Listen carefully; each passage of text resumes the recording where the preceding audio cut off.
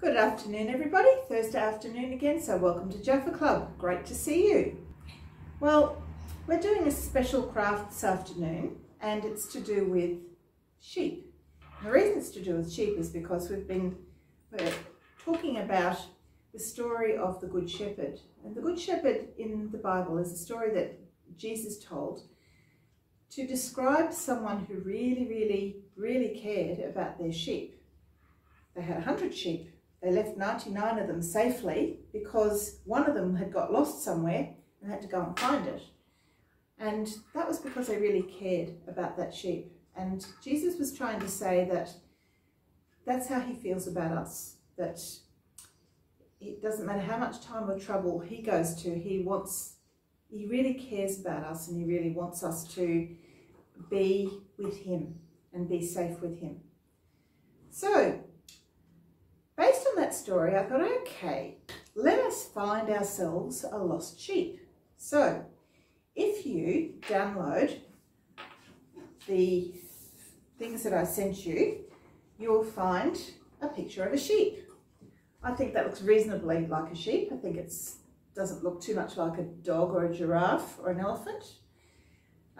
Now, once you've found your sheep and downloaded it, I want you to also download this page, which you probably can't see too well from this distance, but it is 2 separate codes, secret codes.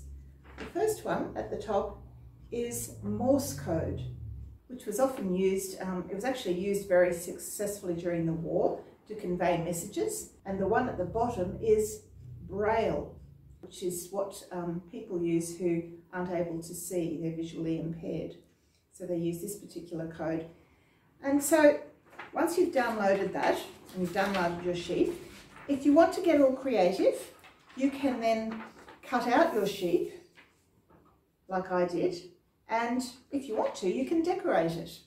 So because I knew that some of you at home wouldn't have the sorts of things that we have at JAFFA Club, like sheepskin and fur fabric and things like that, you might have these at home, just little cotton balls. I was thinking you might have some of those. So what you could do with your sticky glue is just stick those little cotton balls all over your woolly sheep to make sure that it looks a bit like a woolly sheep, and then off you go. I also suggest that because that's just paper, that it might be a good idea to glue that onto a piece of cardboard so it's a little bit more substantial, a little bit stronger. Okay, so now you've got your sheep and you've got your code. What next? Well, you need someone to play with. So if you've got a brother or sister or a friend or maybe your mum and dad or someone like that that you can play with, it's much more fun if you can do this with 2 or even 3 people. So the idea is that the little sheep is going to get hidden somewhere. One of you is going to be the one who actually writes down the code of where the little sheep is hidden. So you might decide that that little sheep is you're going to go and hide it secretly while they're not looking. You're going to hide it under the stairs. So using whichever one of these codes you choose, you have to write out on a piece of paper in code, under the stairs. Not in English, but in code, right? And then you give that to whoever it is you're playing with, and then you can start timing them. And you can work out how fast they are at finding the sheep. So they have to then decipher the code and work out by using this what on earth you have written with your dots and dashes.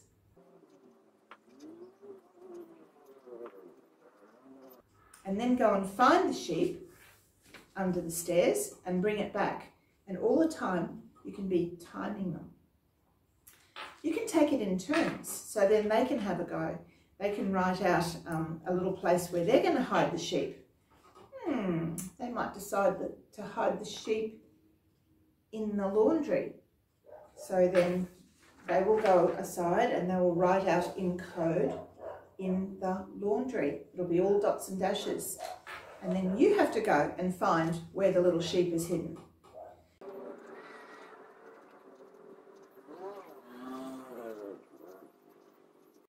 and they'll be timing you. So don't make it easy for them. But this could be quite a fun game because you never know where the sheep's going to be hidden, and I'm sure that you're not going to make it easy. But the other thing is that you're learning a little bit about Morse code and a little bit about Braille at the same time, as having a nice game with your siblings or with your parents or with your friends. So you can put all sorts of variations into that game, but it's actually quite a fun one, and one that might be quite interesting for you to try. So try it out. Make sure that you have got all the spelling correct, or else it might be a bit confusing for them. And let us know how you go. Let us know how long it takes you to find, let's say, 5 each. 5 places each, and see how long that takes you and who's the winner. Let us know. So have fun with that, finding your sheep, and don't forget, Jesus is a good shepherd and he really cares about us, each one of us. See you next week. Bye.